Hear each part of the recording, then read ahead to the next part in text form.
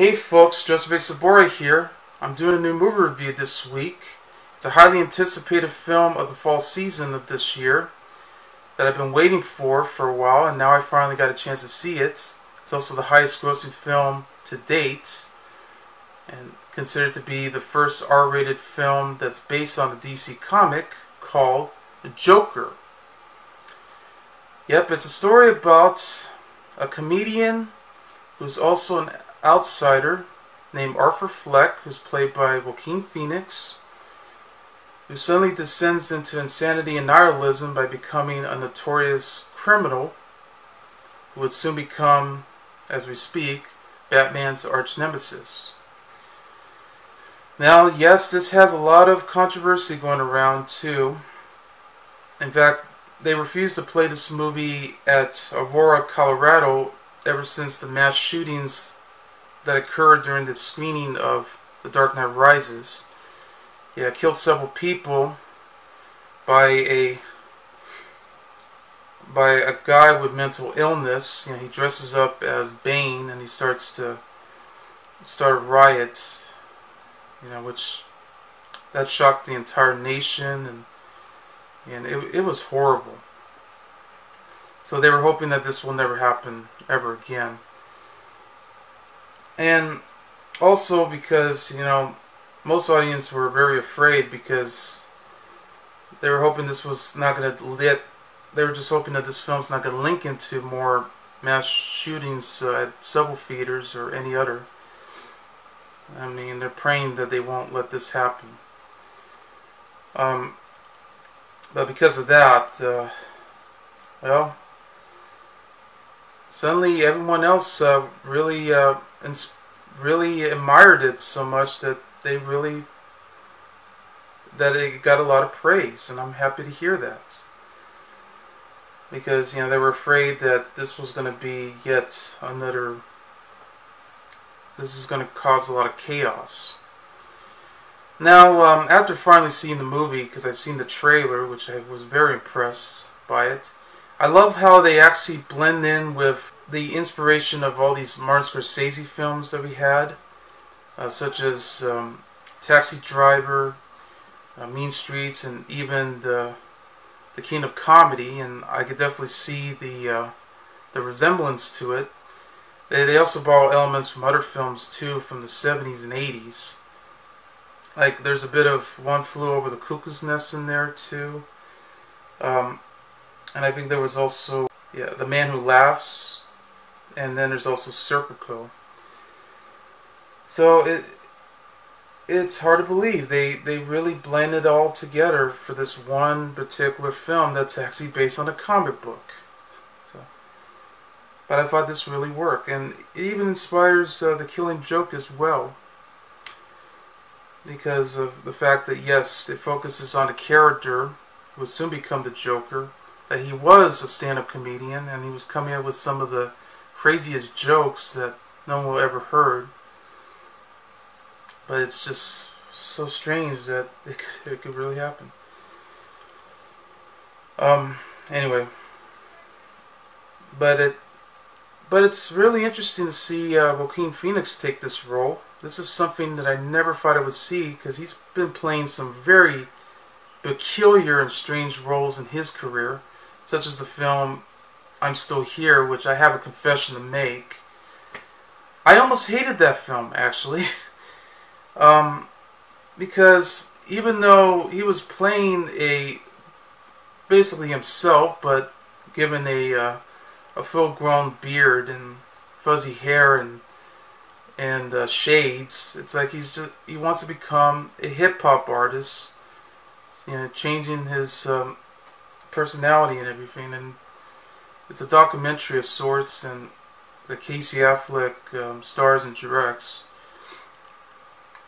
But it just feels like, I don't know. I mean, is this something that I would be interested in? But I guess, you know, now that I finally bought it at Dollar Tree, maybe I would give this film a chance. And you know what? I would. Probably a lot better than I thought. So maybe it's just one of those films that you didn't expect it to see, but then next thing you know, you probably change your mind afterwards. But he has done a lot of work over the years. I mean, yes, besides films like 8mm, Return to Paradise, even Signs for that matter. He also has done films like Two Lovers. He did Her, The Master, all of that. And it's great to see that, you know, he's still working and he's still playing different roles, no matter what it turns out to be. And when I saw him in this movie, I feel like, yeah, this is something I never thought I would see. I mean, playing a character who does have an uncontrollable laugh because of that condition that he has, and then next thing you know, he's going to put all the clown makeup on his face, and he's going to end up being what I expected. I mean, the Joker that will always be remembered by. Yeah. So that's what I saw. And I hope that he gets, and I'm definitely sure that he's going to get a nomination for this performance, because this is where he really nails it completely. And I really hope that it does get, you know, an Oscar, hopefully. But it's already getting nominated for Golden Globes. It's becoming the highest grossing film already, actually passing the billion mark. And this is the first time that Todd Phillips had ever done a psychological thriller, because he usually does comedies like Road Trip, Old School, the Hangover films. And I guess after War Dogs, because it's a mixture of both, you know, comedy and thriller, I guess he decided to do something completely different, like trying to do something more dramatic this time. And even more dark, disturbing, and violence in the mix. So I figured this could actually showcase what's going on with society that's happening. And that's what I was really expecting to see. And I did. So let's get to the review. It stars Joaquin Phoenix, Robert De Niro, Zazie Beetz from Deadpool 2, Francis Conroy, Brett Callen, Douglas Hodge, Dante Pereira-Olson, Glenn Fleshler, Leigh Gill, Bill Camp, Shea Whigham, Ben Warheit, and Bryan Callen. And it's written by Todd Phillips along with Scott Silver, based on the comics of the characters by DC, and it's directed by Todd Phillips. The movie begins set in Gotham City somewhere in 1981, the early 80s. We meet Arthur Fleck, played by Joaquin Phoenix, who works as a party clown. He's also an outsider, and not only that, but he's also the most inspiring stand-up comedian of them all. He lives with his mother, Penny, who happens to be physically and mentally ill, played by Francis Conroy. We also learned that she actually formerly worked with Thomas Wayne, who happens to be the most powerful billionaire of the entire city, and he's also a mayor candidate, and he's played by Brett Cullen.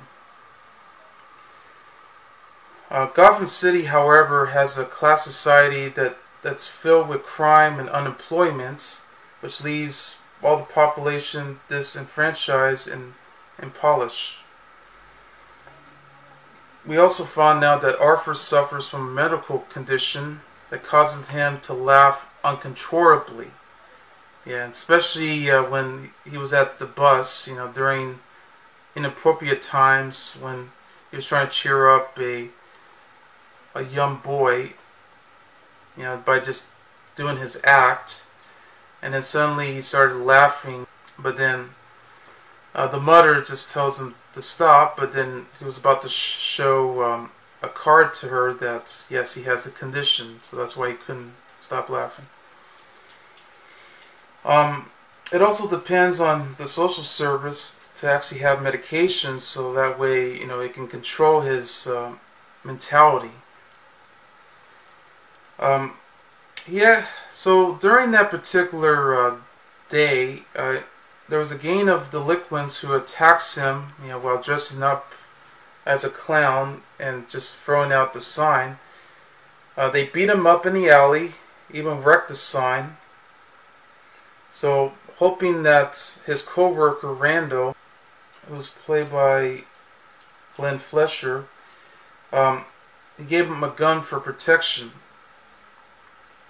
Later on, Arthur had invites his neighbor, who happens to be a cynical single mother named Sophie, played by Zazie Beetz, taking her to his stand-up comedy show, for his performance, and they began dating with each other. So while entertaining at a children's hospital, suddenly the gun fell out of his pocket, and pretending like this was a prop that he has, he actually got fired from his job because of it. And Randall actually lied that Arthur brought the gun to himself, and so that's exactly what happened.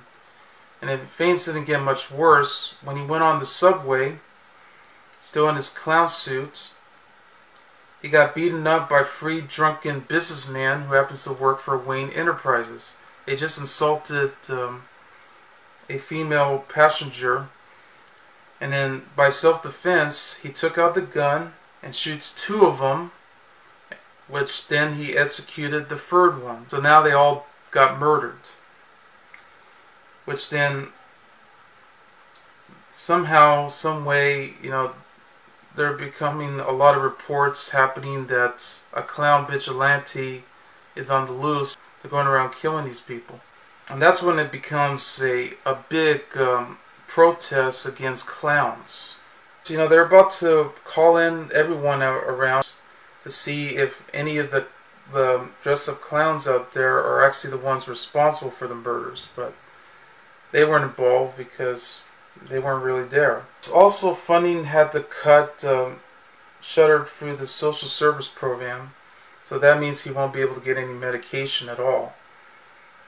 And if that wasn't enough, Arthur's comedy show goes completely poorly because he couldn't stop laughing uncontrollably.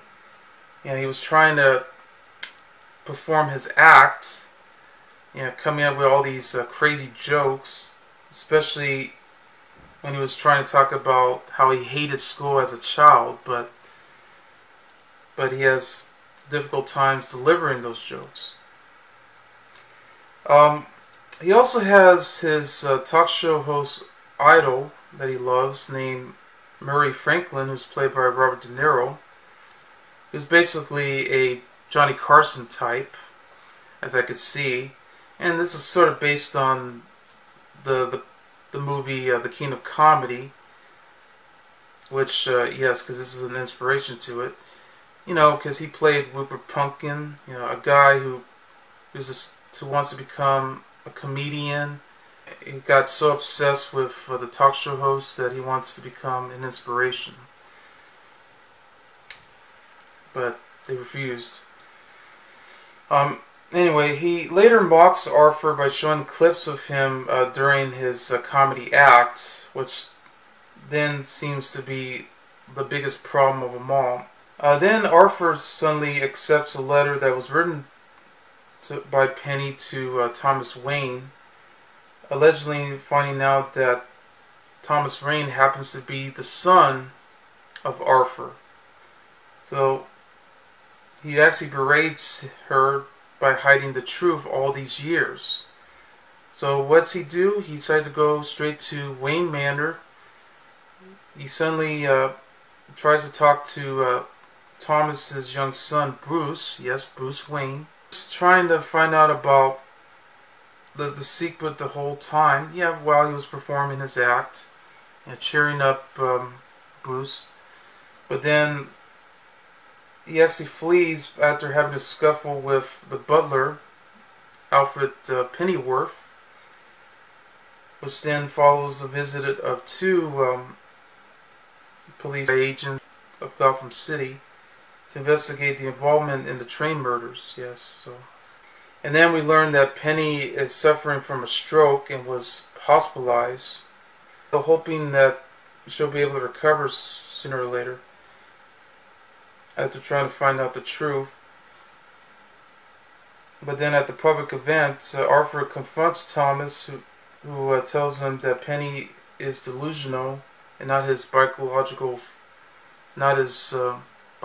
mother.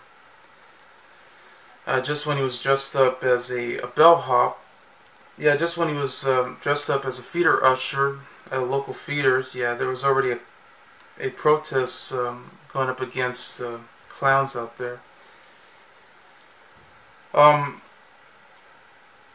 So at this rate, Thomas punches him in the face as he begins to laugh, but in denial, Arthur visits the Arkham State Hospital to steal Penny's case file to find out the truth, that the whole truth and nothing but the truth, that Penny actually did adopt Arthur the whole time as a baby and allowed her abusive boyfriend to harm them both. She also it also found out that Thomas used his influence to fabricate the adoption and committed her to the asylum to hide their affair completely. And that's where Arthur became completely delusional, and he just suddenly changes his ways. He's becoming more insane. He started to become more insane and nihilistic than ever before. He did return home to enter Sophie's apartment unannounced, but Sophie tells him to leave, and he did.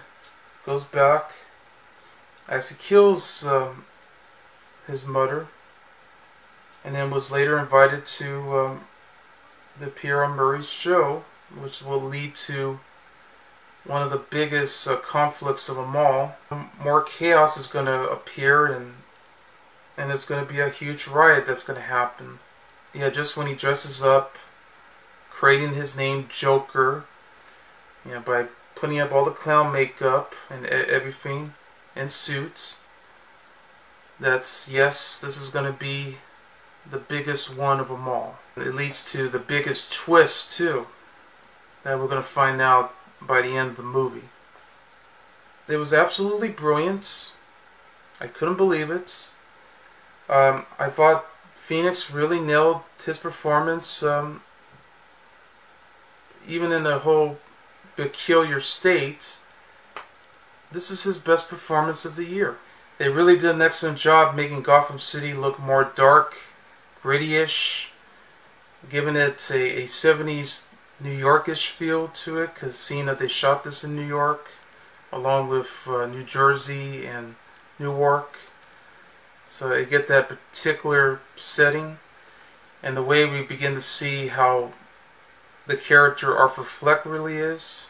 And his character is basically tragic, no doubt about it. You definitely feel bad for him because of what we learn about what happens before he becomes the criminal, as we all know, was that he realized that he's actually living a lie all this time. Considering the condition that he had wasn't exactly true at all. He was born with it. And the fact that, his life is just crashing down right beneath his eyes. Things are just not going what it seems. So he just had enough. So that's how he becomes totally insane and nihilistic. That's the change we had to take. Sure, you might hate the character later on, but deep down of it, you feel bad for him. So that's the way I saw it.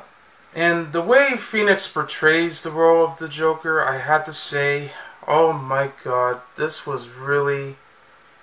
He's going to be right up there with Jack Nicholson's Joker in Batman from 1989 and Heath Ledger for The Dark Knight in 2008. But I think they made a valuable lesson with Jared Leto's performance of the Joker in Suicide Squad, but I didn't mind him as the Joker. I just think he was pretty underrated. I mean, I know people say, the way he portrayed him is not exactly what we expected. Like, he's starting to look more like a modernized gangster with grills. Yeah.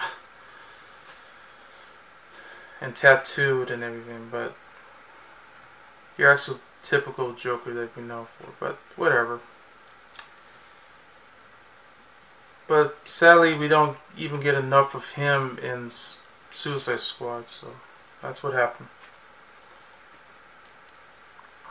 I mean, of course, the main focus has had to be none other than Harley Quinn,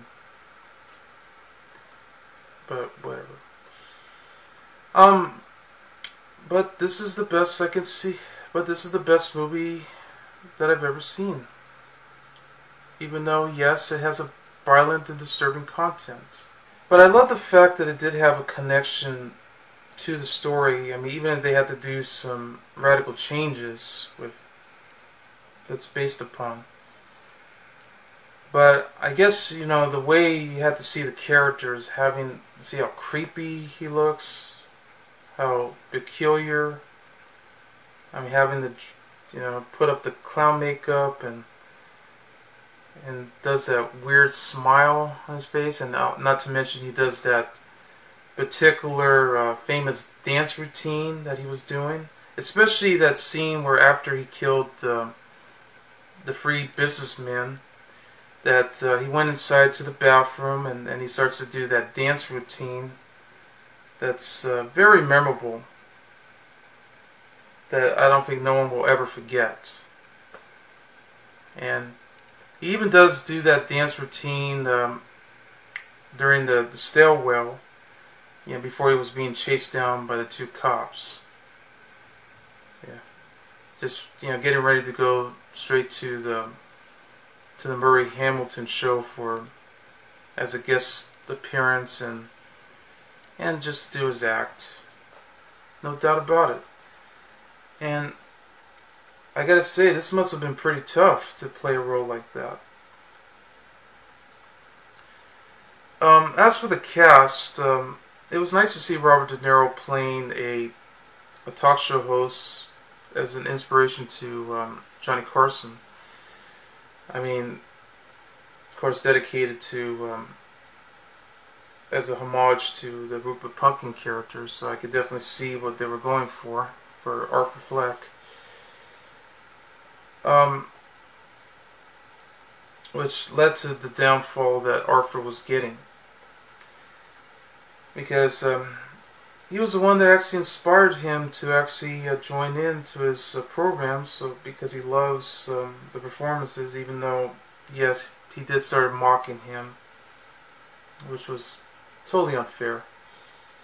Zazie Beetz was excellent as Sophie, as a love interest to Arthur.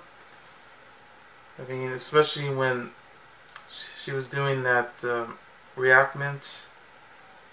Yeah, after living in a very dirty apartment, it's all broken down. I mean, when they met at the elevator, which it was having some troubles too, they did the reenactment to getting shot by a gun like this. When they first met, and it was like, wow, what a reaction.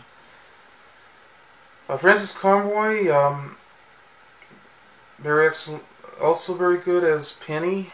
I mean, even though we've learned the secret behind her, very caring for her son. Not to mention that Arthur's just trying to take good care of her because, she has a illness that was going around. And they're always going around, and most of the time at night they just watch the TV show, the Murray Hamilton show, together, so they can just relax and laugh at all the funny bits that he does, and always has their guests. And there's even a moment where it's kind of just like the movie The King of Comedy. Yes, they even show the scene where he was trying to do his reactment to, like, doing his like he's practicing how to actually enter his show and try to do his comical act and doing his interviews and stuff. The way society's being portrayed and how it could be a very violent world that's happening. So. And I know it's hard, it really is, but I could see why people are going to feel. I think when people see the film, they're probably going to have a cold chill on their spines. Okay, so that's Joker, and I give the film 5 stars. I'm Joseph A. Sobora, and I'll see you later. Bye.